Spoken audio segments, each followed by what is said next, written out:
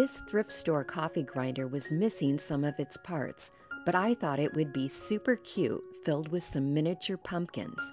The wood was pretty scratched up, so I gave it a couple coats of ivory chalk paint, and when the paint was dry, I distressed it with some sandpaper. I painted some cheap plastic gourds and pumpkins in various colors of coordinating chalk paint. I replaced the plastic stems with pieces of stick and hot glued a bit of Spanish moss to the top of each gourd. I glued some styrofoam into the coffee grinder and then attached the pumpkins and gourds to the styrofoam using pieces of skewer sticks. I also hot glued in some pieces of ivy vine and then filled in any gaps with Spanish moss.